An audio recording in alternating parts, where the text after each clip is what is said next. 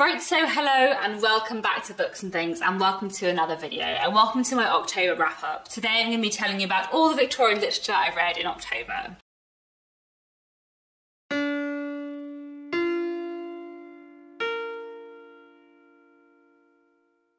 So October for me every year is Victober or Victorian October. I'll leave links down below to my announcement video if you want to hear more about what Victober is. But throughout the month of October, I was reading a lot of Victorian literature. So I read 16 things for Victober, 16 works of Victorian literature, and then I also read 2 other things which I'd started in September and finished off in October, which were not Victorian. But I will do all the Victorian things first, and we're going to go through, I think in chronological order, from the earliest published to the latest published. I had quite a late Victorian Victober this year. I read a lot of things from the 1880s and 1890s, which I really enjoyed. As ever in Victober, we had 5 challenges. Kate's challenge was to read a Victorian work featuring a stranger or outsider. My challenge was to read a piece of Victorian New Woman fiction. Marissa's challenge was to read a Victorian work by an author who's new to you. Petra's challenge was to read a Victorian first-person narrative, and Roz's challenge was to read a Victorian work in which class featured strongly. I definitely ticked off all of the challenges, and I'll try and mention which books ticked off what challenge as I go through, if I can remember. But anyway, let me get into the books. First up, I want to mention Night and Morning by Ebel Bulwer-Lytton. This is the first book by Ebel Bulwer-Lytton that I've read, so, you know, fits into Marissa's challenge, and it ended up being a real surprise hit for me, a book that I really enjoyed. It's one of those longer Victorian books, and it is a bit of a buildings romance. We're following a young boy from his childhood into his adulthood. His name's Philip, and his parents have a private marriage, a secret marriage. Before his birth, he's born, he's raised as a gentleman, but although his parents were married, because his father has never told his family about his marriage, fearing his family would disapprove, that means that when Philip's father passes away, whether or not the marriage was real is called into question. Philip is deemed to be illegitimate, he isn't able to inherit his father's property, and his father's family basically leave him, his brother and his mother on the poverty line without giving them any assistance. And the book basically follows Philip and sometimes his brother Sydney from that point onwards, and we see the shape of their lives. It's a book that to me felt quite Dickensian in some ways. It had a lot of similar themes to Dickens, especially it kind of looked in a similar way to Dickens does at themes of class and poverty, definitely ticking off Roz's challenge there as well. And in fact, like, the whole premise of the book is basically that Philip is treated like an outsider because he's presumed to be illegitimate, so ticking off Kate's challenge there too. And there were a lot of other Dickensian elements, you know, recurring characters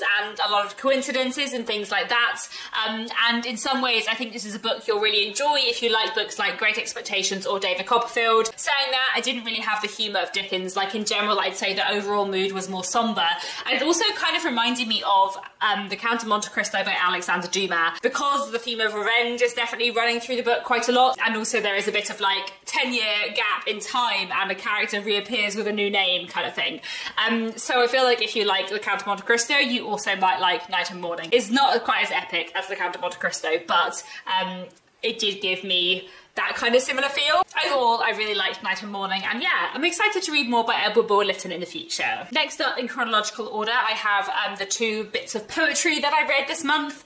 So first we have In Memoriam by Alfred Lord Tennyson from 1850, and this is a first-person narrative, so it ticks off Petra's challenge. In Memoriam is a long poem about grief, an elegy that Alfred Lord Tennyson wrote for a friend of his who had passed away. I say friend, it does read in quite a lot of In Memoriam like there was a more romantic bond than that, but you know, who knows. In Memoriam I have kind of mixed feelings about. On the one hand, I think it is very powerful and there are a lot of really powerful, striking passages about grief, but on the other hand, I feel like I would have got the same thing out of it if it had been a quarter of the length. And actually, I don't think it was a full reread for me, but I had read bits of it before, like extracted in anthologies, and I feel like I had probably read all the best bits before. I don't know, it's a bit difficult to say because I also listened to this on audiobook, and the audiobook was okay, but it wasn't like the best audiobook ever, and I feel like maybe listening to an audiobook was not the best experience, so I had kind of mixed feelings about In Memoriam, but I am glad that I finally read it in full. And then I also read Goblin Market and Other Poems by Christina Rossetti. This came out in 1862, and I really, really enjoyed this. This was a reread for me. I think I had probably read every poem in this collection before, but I definitely read the majority before. I think I've got Christina Rossetti's collected poems somewhere. She's one of my favourite poets, and I really like her, and I really enjoyed this collection. A lot of these are written in first person too, so that could count for Petra's challenge, and I really enjoyed so many of the poems in here. Goblin Market itself is a longer, more fairy tale poem, which I really enjoy, but my favourite poem in this collection is actually a poem called Convent Threshold, which I just think is fantastic. I really love the way Christina Rossetti uses rhythm and rhyme. I don't know exactly what it is about it, but I just really, really love it. Anyway, this was great. The next book I have to mention is Man and Wife by Wilkie Collins, which was published in 1870, and this book I think will probably tick off both Roz's challenge and Kate's challenge, and this was a really, really interesting read. I find Wilkie Collins very hit and miss for me. Like, I have absolutely loved some of his books and I have very much hated others, but Man and Wife was definitely a hit for me. It was fantastic. There were a few passages that really annoyed me because sometimes Wilkie Collins is just like sexist in a very specific way that specifically really, really infuriates me more than the general sexism you encounter in Victorian literature. I don't exactly know quite why it is that it makes me so angry, but it really does. Anyway, Man and Wife is a fantastic, really gripping, powerful novel with amazing characterization. It's a bit hard to explain the premise because although the pacing is very good, it does take you quite a long time to get to the actual central premise of the book. But after a lengthy prologue setting up a very complicated backstory to do with interesting marriage law, the book focuses on these two young women, Blanche and Anne. Anne is a bit older than Blanche, they've been friends and Anne has been her governess, and now they're both grown up. Blanche has met a nice young man who she wants to marry. Meanwhile, Anne is in a very difficult position where she has had a sexual relationship outside of marriage with a young man who is not very reliable, and she is now trying to persuade this young man to marry her, and everything goes on from there. And the plot is just fantastic. Like, I've said before that there are some Wilkie Collins books where he writes in a very sensational, dramatic way, but actually everything could be solved by simple conversation. But in Man and Wife, the plot is genuinely really, really dramatic, really pacey. All the stakes are as high as Wilkie Collins suggests they are by the way he writes, and it's really, really fantastic. I also think the characterization is very, very good, especially Geoffrey Delamain. I feel like his psychology and his characterization overall was just absolutely impeccably drawn, and it really like made me think about how talented Wilkie Collins is, even when he annoys me. Like, I feel like Man and Wife is just such a good book. I have now read, I think, 12 Wilkie Collins books, and I think Man and Wife is probably objectively the best one I have read.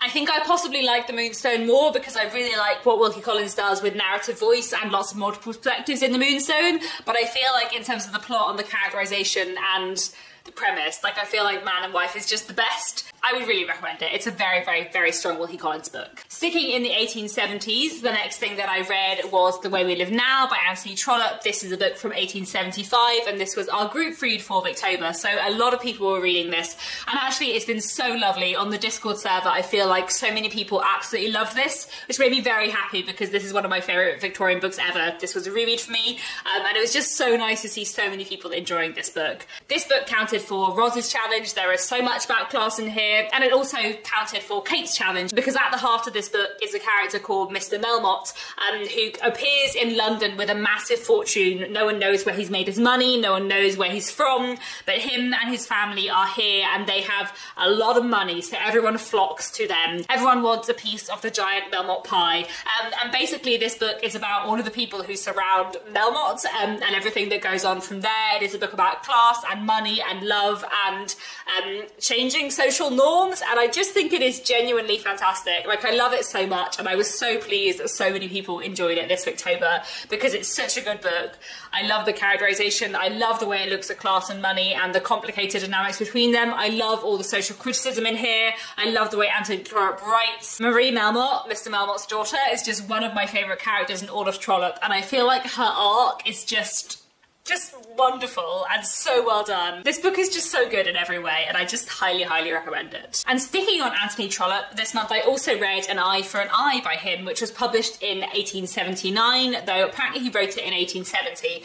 And this was a fantastic, fantastic book, which again I think would count for both Roz's and Kate's challenge. This book has a fairly conventional Anthony Trollope setup at the beginning. We have an elderly earl, and after the death of his only son, he invites his nephew, his new heir, to come and live with him. This young man is in the army, and he says he will come and live with his uncle, but he wants to finish off one last year in the army because he enjoys it. When the young man is visiting his uncle, the earl, he is introduced to a woman who his uncle and aunt would like him to marry. But while away in Ireland with his regiment, he has met a young Irish Roman Catholic girl whose family are possibly not that respectable, and who he knows his Protestant upper class English family would not approve of. And this book is basically about what happens, and you think you know where it's going, but you also kind of don't. This book is a really, really fantastic Anthony Trollope, and a very surprising one.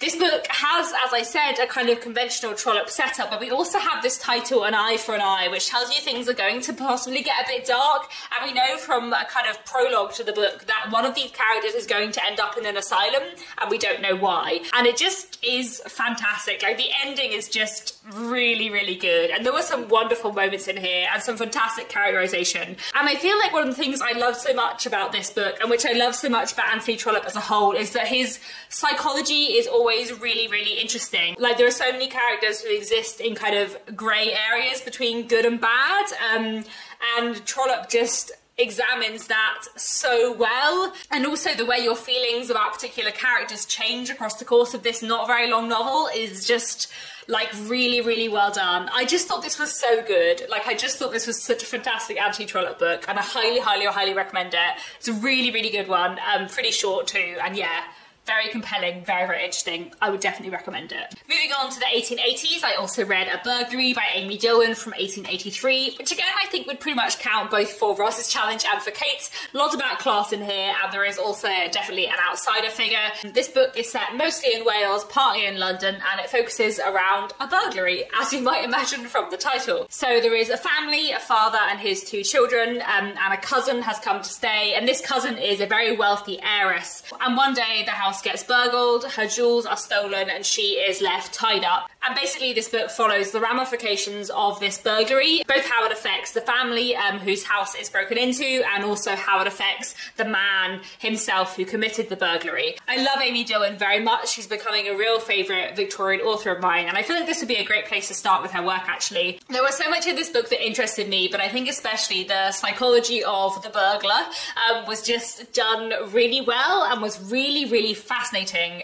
Like, looking at how he was portrayed, and the way his mind worked was just really interesting, and also his kind of arc over the course of the novel was really curious too. But I also enjoyed all the other characterization in here. Imogen and her cousin Ethel, the heiress, are really interesting figures. Overall, I just thoroughly enjoyed this one, and it's definitely a book I would recommend. The next thing I have to mention, also from 1883, is a play, and that is Afternoon by Ouida. I'd never read anything by Ouida before, so this counted for me for Marissa's challenge, and also for my own challenge, as it was a work of New Woman fiction. Afternoon is a great play which follows what happens when a man meets again his wife, who he believed was dead and believed died 12 years ago. She knows who he is and she recognises him, but he doesn't recognise her because she's now under an assumed name and it's been quite a long time. He treated her badly 12 years ago, and what will happen now they've met again. Really, really good play, definitely one I'd recommend. I didn't completely love the ending, but I still thought it was a really good read. Also from 1883, we have A Struggle for Fame by Charlotte Riddell, which I loved. This was a real highlight of the month, and this takes off a lot of challenges for me, actually, because it is a New Woman novel. It's by an author I'd never read before. There's a lot about class in it, and there's also quite a lot in it about being an outsider, because the book follows two people, a young man and a young woman, who at the beginning of the novel move from Ireland to London, and the book follows both of their attempts to become authors in the kind of complicated, difficult publishing scene of the mid-19th century. This book was so good in so many ways. I loved it so much. The characterization was great, and the kind of arcs that all the characters go on were really good. This book takes place probably over between sort of 10 and 15 years. But what I love most about this book is the way that it looks at the publishing industry and what it meant to be an author and an editor in the 19th century, stuff that I'm just fascinated by. This book looks so interestingly about the relationships between authors and editors. It looks at kind of what it meant to be a novelist in the Victorian period, what it meant to be a female novelist in the Victorian period, and how that was different from being a male novelist. And it just was so interesting and so good, and also so well written. Like, it was a really easy read in many ways, really accessible Victorian novel, and just the joy. I just loved this so much. And it was funny as well. Like, even though there were parts of it that were quite grim, there were also parts that really made me smile and really made me laugh, and I just loved this so much. This is so good. Possibly my favourite of the month. I don't know, I've read a lot of fantastic things this month, but it was very, very good, and I highly, highly recommend this one. It was great. The next book I want to mention is Miss Meredith by Amy Levy from 1888. This book is a first-person narrative, so meeting Petra's challenge, about a young woman who travels from London to Italy to become a governess there, so definitely counting for Kate's challenge too. And while there, she ends up kind of forming a romantic attachment to a relation of her employers who is of a much higher class than her, ticking off Roz's challenge too. This is quite a short and sweet novella. Like, I liked it, but I feel like it wasn't terribly developed because it was so short, and I feel like the ideas it was playing with were like not as interesting as the ideas in, say, A Romance of a Shop by Amy Levy, which I also read and really, really loved. One thing I did really enjoy about Miss Meredith though is that it's a book that is very much in conversation with the Brontes. So there's even a bit at the very beginning of the book before she goes off to become a governess where she's talking with her sisters about Jane Eyre, and sort of saying how ridiculous Jane Eyre is in a way, I suppose, which I found very entertaining. And I feel like part of what Amy Levy wanted to do in Miss Meredith was take the premise of Jane Eyre but write it in the style of Agnes Grey, if that makes sense. So I feel like I sort of loved it as a Bronte retelling, but I also feel like it could have been a lot more developed, but I also kind of feel like she was doing something really fun. So I feel like if you've read Jane Eyre and Agnes Grey and you really like them both, then I feel like you might enjoy Miss Meredith for the fun Bronte retelling stuff she's doing. But I feel like as a book on its own, it was just a little bit underdeveloped for me. But it was fun and it was very short, so, you know, a mixed review, I guess. Then another book I read this month was In Darkest London by Margaret Harkness from 1889. This was very much a book about class and poverty, so definitely one that fitted for Roz's challenge. I would say this is probably my least favourite book of the month, but I do have quite complicated mixed feelings on it. I would say that this is a book that you might want to read if you're really interested in looking from a historical angle at urban poverty in the late 19th century. But as a novel, I don't feel it's very strong.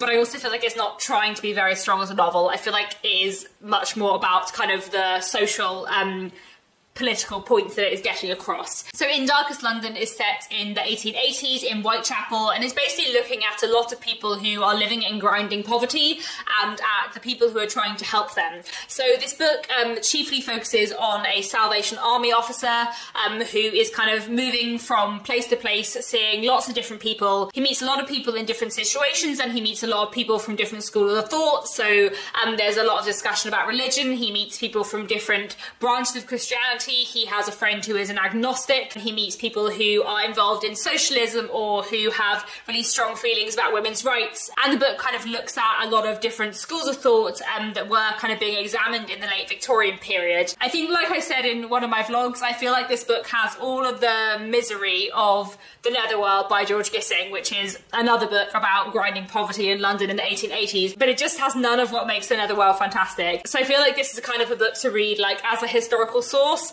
rather than a novel I would recommend as a novel.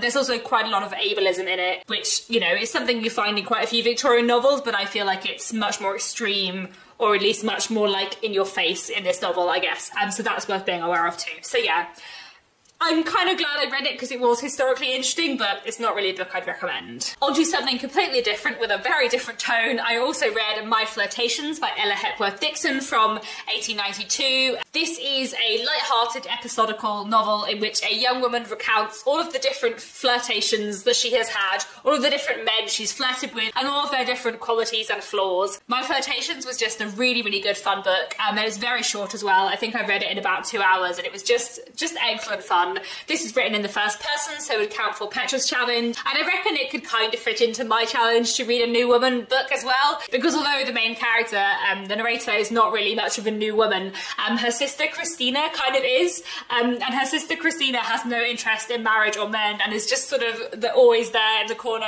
rolling her eyes as the narrator flirts with lots of different people, which I found very, very entertaining. The dynamic between them was great. So I'd highly recommend My Flirtations. Great fun, well worth your time. Then next I have a couple more plays to mention. I read Charlie's Aunt by Brandon Thomas from 1892. I hadn't read anything by Brandon Thomas before, so this ticked off Marissa's challenge for me, and I really, really enjoyed this one. This was just great fun. So the basic setup of this play is that there are two young men at university, and one of them, his aunt, is coming to visit. He's never seen her before because she's been living abroad, and they decide that the visit of his aunt is a great excuse to invite the two young ladies they're in love with around to lunch. And there's kind of an urgency to the lunch because the two young ladies are about to go off to Scotland and they're not sure when they'll see them again, and they both want to propose before the young women go away. But then they get a telegram saying that Charlie's aunt is not coming to visit, and they don't know what to do because they can't have the two young ladies to lunch without a chaperone there. But then they see one of their other friends who is just trying on his costume for an amateur dramatics production that he is meant to be in later, and the role he is playing in this amateur dramatics production is of an older woman,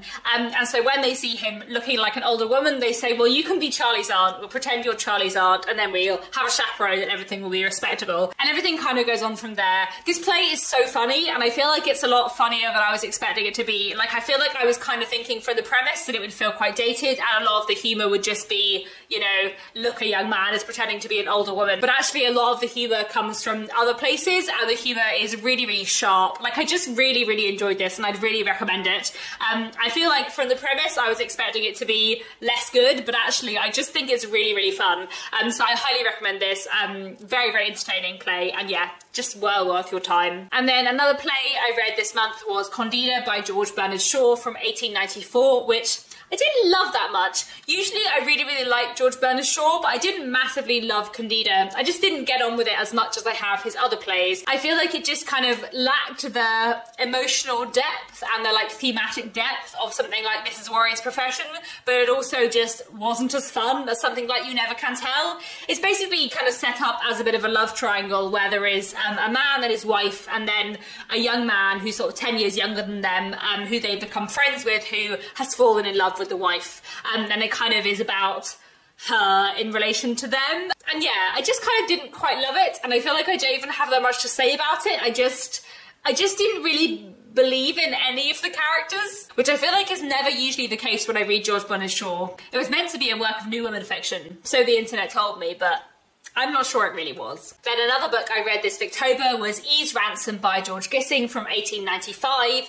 and this book would definitely fit into Roz's challenge, as it is very much about class. It's all about class and money, really. So Eve's Ransom follows a young man who is kind of from the upper working classes, so he is a bit more educated and he is kind of a skilled labourer, I suppose, but he is living quite close to the breadline, and he's never had much disposable income until suddenly one day he unexpectedly gets several £100s, and so he decides he's going to leave his job and live for a few years. He decides he's going to enjoy himself for a few years, and while he's living in London trying to like experience as much of life as possible, he meets this young woman called Eve, and becomes very, very interested in her. I feel like saying more than that would spoil the book, but I feel like the book is really at its heart about money and the influence of money and the way that money affects the way the humans relate to each other, and I thought it was really, really, really good. I love George Gissing. I think he's fantastic, and I feel like Eve's Ransom is a book that, like,